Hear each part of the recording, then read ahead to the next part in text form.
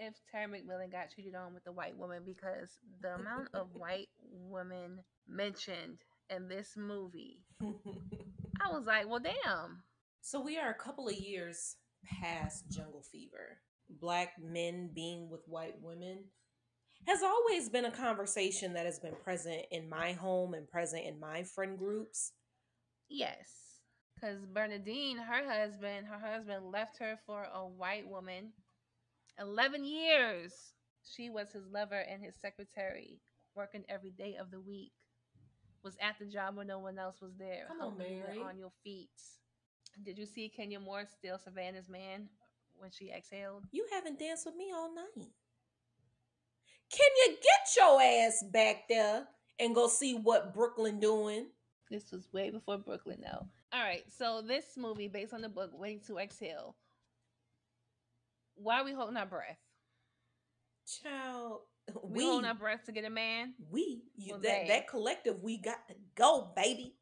I am breathing. It's 1995. All these women are in their 30s. Savannah says she was 33, and the whole conversation is, "Oh, I don't have a man. I need a man. My man's cheating on me with a white woman, or this man got a white woman."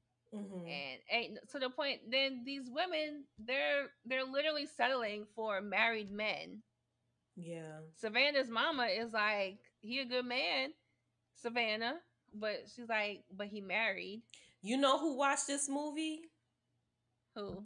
Molly. Because her coworker who wasn't white, but she wasn't black, she had got married to a black dude. She's seeing these black dudes with these white women in LA. And then she started messing with Dro, a married man. So she True. had just finished getting watching.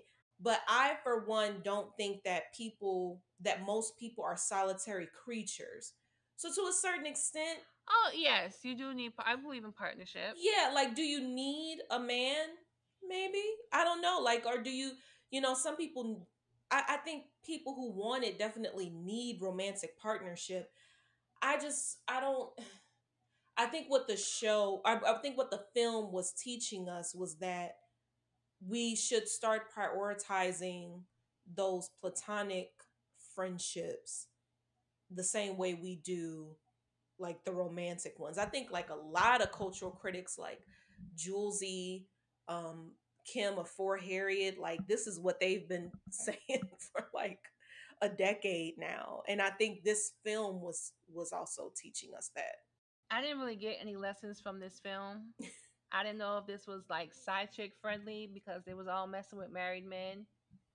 Also, they was having, okay, so Savannah and Robin are having horrible sex. Why? You're not even having a good time. I don't think it's about the sex. No, but even okay, so Robin, we see her with different partners. The Mhm. first one, the guy from her job, the dark skinned heavy set dude. She Michael. says Michael. She says she don't really like him. She's Hmm. not attracted to him. She just needs somebody, I guess, to hold or whatever. Yeah. But then she bring him to her house. Her house is full of rag dolls, which I don't understand. And that bed small But as hell. yeah, like a full size.